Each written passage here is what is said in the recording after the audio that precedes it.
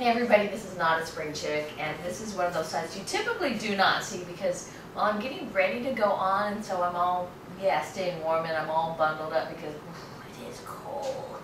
Meanwhile, that's why that's why I'm doing that. Meanwhile, news still continues, whether they're Republicans or Democrats, and they're about ready to. Can you believe what they did? Well, for now, we're going to bring Oldecam on with comments on the headlines of today.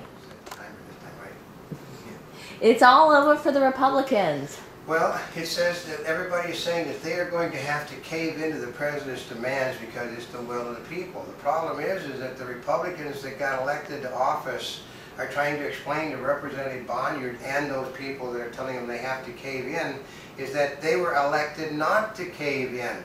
If they cave in, what's going to happen to Bonnier? They've already told them they'll start recall elections immediately. Every single Republican that votes to raise taxes is going to get his butt thrown out of office within months. There'll be a recall because I think May's the next time. They'll be gone and there'll be people to take their place. I mean, it's just ridiculous. I know. They don't seem to understand it. That I'm listening to a guy in the military who's he said he was a poker player. He said the President of the United States is the worst poker player he ever saw. He said, you know when he has no cards. Mm-hmm. He doubles down. Yeah, but you know what? It works for him. Because look at this timid Republican. You call his bluff. He has no cards. He has nothing because if the Republicans do nothing more than but extend the tax hikes for the 98%, and the country then collapses, whose fault is it? Mm-hmm. It is the most simple thing. I mean, everybody with half a brain, including George Bush Jr., says, well, I see nothing wrong with just extending the things for the 98% and just letting the others stay as it is, you know, until the thing comes around, which is the simple way, because the taxes are really not going to go up. They're going to go back to what they were 4 years ago on the people that are paying, which means they're, and that if that drives unemployment up, Obama gets blamed for it, not the Republicans. This is all on Obama's shoulders, and Bonnier basically, I mean, Nancy Pelosi would basically, she pushes over the cliff just to push us over if she was Speaker of the House. Democrats always go, Republicans refuse to push the cards. And a very different lame duck lessons from 2010. Yeah, because in 2010 the Democrats pushed through health care. And they knew that they lost the House totally, and that they'd lost X amount of seats in the Senate, which the Republicans only lost one this time again, folks. And they decided to go for it and just do what they chose to do. Whereas the Republicans in this lame duck session are letting the Democrats roll them. They control the money. No money. I mean, another person said, just cut off the president's fund for going on vacations. You don't think that if he finds he actually has to work, it's going to piss him off and he'll actually do something to get his money back? And drone pilots may need distractions during mind-numbing work. Yeah, what's mind-numbing? Okay, this is the way it works is, oh God, I think I'm flying an F-17 fighter plane. It's mind-numbing. So I think what I got to do is I have to have a distraction while I'm flying into battle. It's the same thing as the drones, folks. When you're flying a drone, it's like you're sitting in the cockpit of the plane. You don't want to have a distraction. You're not listening to rock music. You're not smoking cigars. You've got to watch the thing. And for some, okay, the person that wrote that actually has never flown an airplane. Oh. Yep. And football player was driven to kill himself.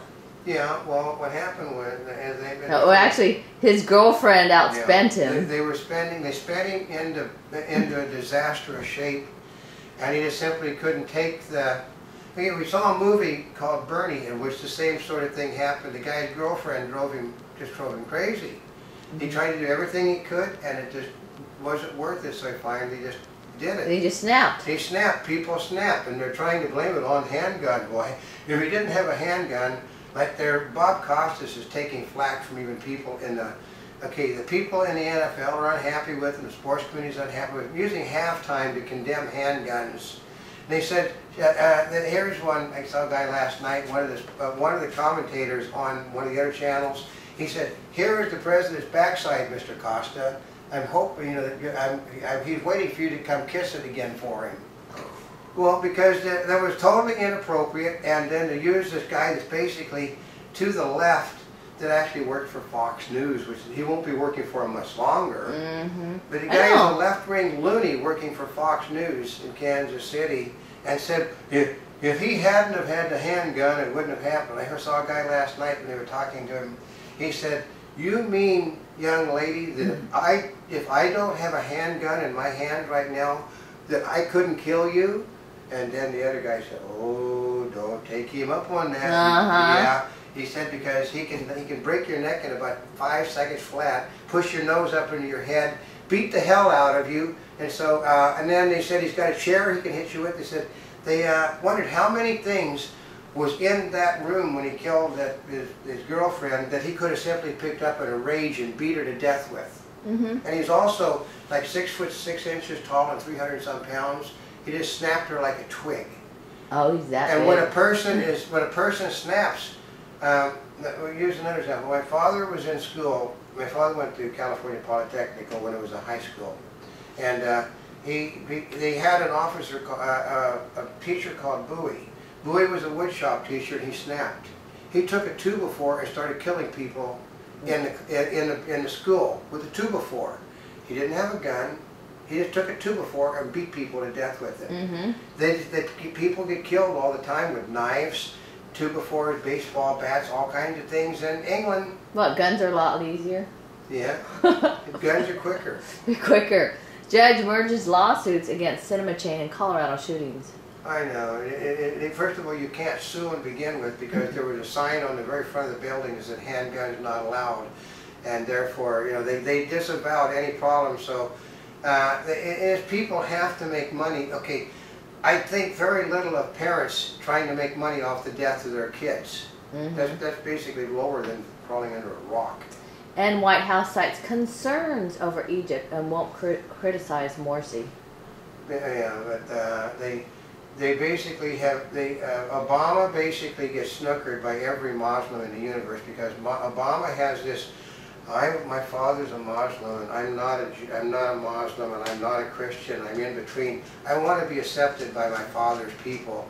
So basically he bends over backwards with his Muslim outreach, and it's a disaster because all they do is laugh at him. And the chair dog comes in to make certain everything's running well. I know. See, what, CBS?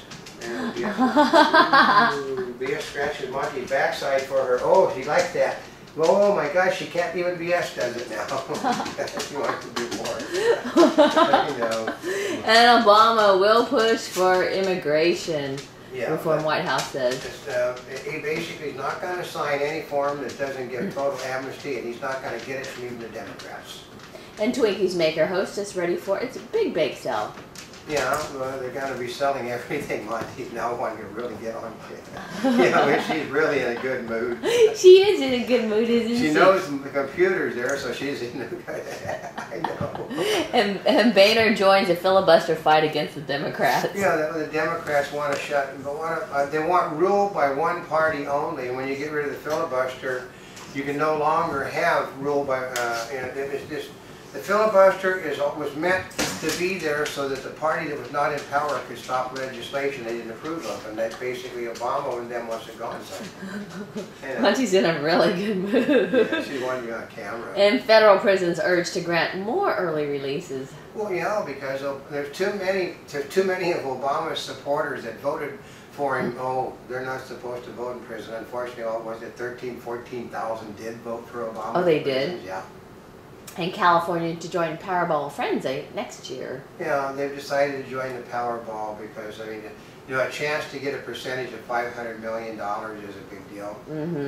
And Senate backs quicker withdrawal from Afghanistan. Well, yeah, because it basically is the 10 doves, it's the same, two of the same people that continue to give money to Obama, and 8 other doves that basically, we can put that money to better use in the United States types. I mean, there are liberal Republicans out there, folks, and these people are real fruitcakes.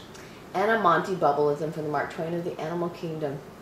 This is really simple. Sometimes things are exactly as they seem to be and nothing else.